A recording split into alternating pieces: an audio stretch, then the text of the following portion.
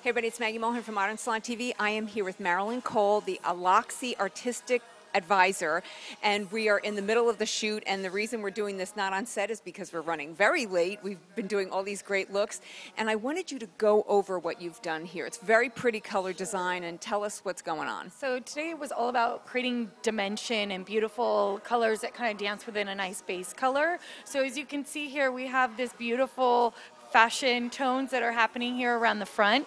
I played with a red-violet tone as well as an intense red as well as a copper. So you can see those all kind of playfully sit within this nice like level 5 gold-violet base really beautifully.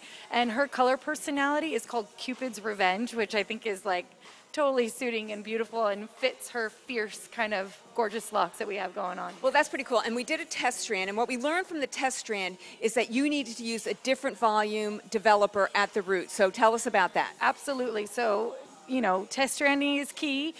So when we did that, we were able to determine that, you know, at her natural new growth area, it definitely accepted the color very well. So we ended up toning down the volume a little bit more and using a 30 volume right at the base and a 40 volume through the ends with dimensions. So it helped create that nice even palette throughout those dimension pieces. Okay, and then all the sectioning, which was intense, all the sectioning was up in here.